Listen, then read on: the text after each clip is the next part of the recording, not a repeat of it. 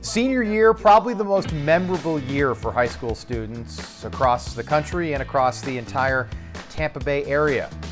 And high school students across the country are facing the reality of missing out on pep rallies, the prom, graduation, all of these rites of passage. We spoke with a Plant City High School senior about how he feels about his senior year looking a whole lot different. It was kind of crushing, like I'm not gonna lie to you.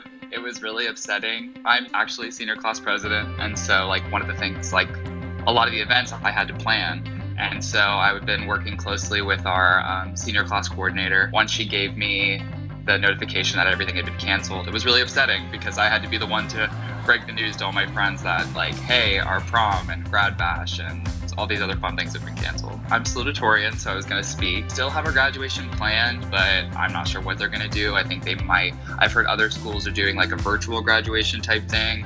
So I don't know if I'll even be able to speak anymore, which kind of stinks. Kids like going to school because it's, especially where I go to school, it's where kids get their food, it's where they get their main social interactions, where they get their access to technology.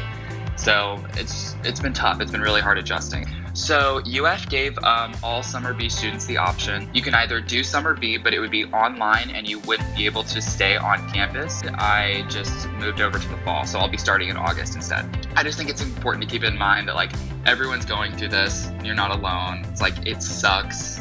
It's really, really terrible, but it's important now more than ever to just treat everyone with kindness and just take it day by day. Just amazing what these kids are going through right now. Schools are set to reopen on May 1st, but a lot of people, including thousands of teachers who are part of the teachers union, are calling for schools to stay closed through the end of the year this year and possibly reopen next fall. Governor Ron DeSantis talked about this on Tuesday. He said for now, schools will stay closed.